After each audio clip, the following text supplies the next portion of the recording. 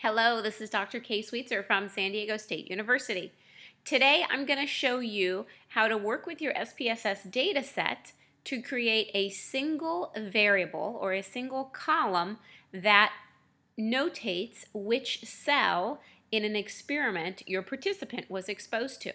So when I'm in Qualtrics and I'm in the survey flow, you can see in this example I have an experiment set up where the participant is randomly exposed to one of three different cells. I have a positive cell, a negative cell, and a control cell. So what happens in the participant's experience is the participant comes to the Qualtrics link, and then Qualtrics will only show them one of these cells. Even though all of the other blocks and the questions are programmed into Qualtrics, the participant is only going to see one group of these. And then the participant is going to jump down to the post-test.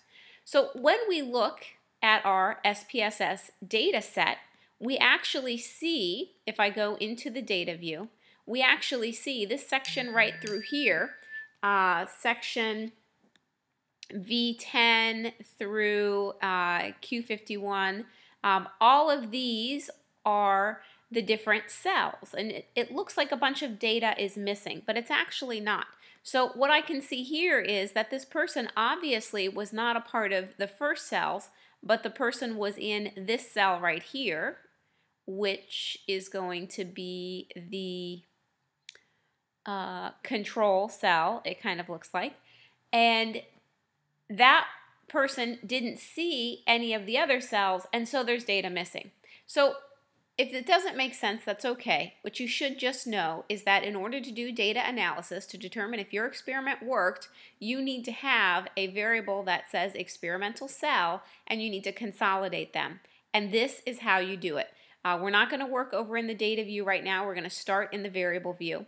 I'm going to find a question that I know is connected with a particular cell. So when I look at this one, I'm going to say that this one is definitely positive, so I'm going to name it positive. It's okay that I'm renaming things in here. I'm going to go to the next one. This one is negative. And then I go to the next one, which looks like control. So the reason I'm renaming them is so that I can easily find them in Qualtrics. So now when I come over to positive, I'm actually going to insert a new variable. Let's see, edit, insert variable. Okay, great. Now I'm going to sort the positive cell descending so that all the ones are up at the top. So I can say all of these people were in the positive cell. So I'll go ahead and give them a 1. So I'll copy the 1 down until the ones stop right there. And the copying didn't work. So hopefully it's working now. There we go. So now I'm actually going to move this over now right in front of the negative. And I'm going to sort on the negative. And sort descending. Now this time I'm going to give it a number of 2 because this is going to be cell number 2 in here. And I'm going to copy that. I'm going to paste it down until the ones end. You can see I'm not overlapping anything. All right, that's 2. Now can you guess what I do next? Yep. Pull it over to the control and I sort descending again. And then this one, this is the control. This is going to be cell number 3. So I copy 3 to my clipboard and then I paste all the way down 3. So now I have one variable. I'm going to go ahead and define it here and I'm going to call it cell. I'm going to give it a name of experimental cell. This is the condition that they were exposed to. I'm going to say 1 is the positive cell, 2 is the negative cell, and 3 is the control group. So now I have I'll put it, oops, that's the wrong variable. I'll pull it down to the bottom.